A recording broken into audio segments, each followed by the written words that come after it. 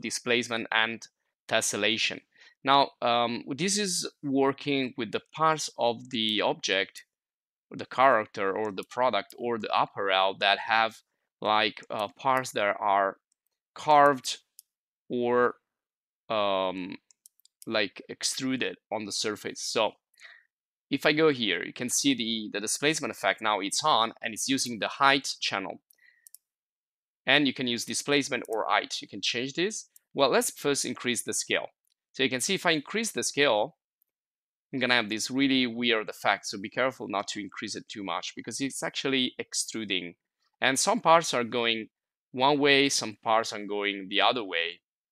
So, well, first of all, try not to exaggerate too much with this effect. So let's make like 0.01.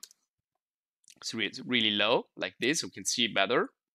And then you can see it's